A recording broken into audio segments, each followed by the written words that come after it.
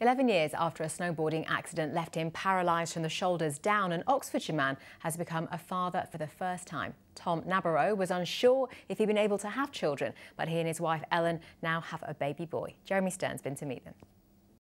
Tom Nabarro is bonding with Ori. It's an experience he feared he might never get to enjoy.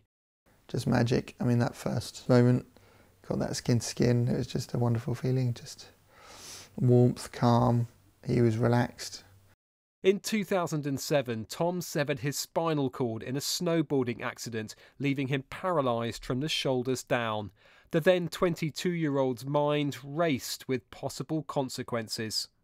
And one of the things was about the ability to have a family, bring up children, and obviously the physical aspect is still going to be challenging, but definitely not impossible. Tom and Ellen believe anything is possible. They got together as teenagers and married in 2012.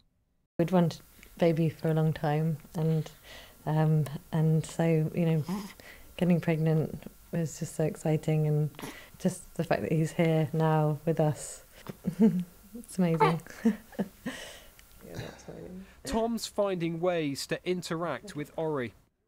The voice, the communication, that's probably the most important thing, and that's the thing I've still got fully. This morning he was nuzzled up, head around my neck and shoulder, and that's where I can feel, so that's where we tend to put him a lot. I just remember Ellen talking about having babies years ago and saying that Tom is going to be the most wonderful father. Oh, mate, it's all right. Even though, as Tom said, he can't do the physical stuff, his love and his mind and what he's going to teach Ori is going to be fantastic. He's a very lucky little boy. I'd love to be a hands-on dad. I mean, inverted commas, Millet's Farm, you know, zoo, stuff like that. I mean, those places are magic for kids.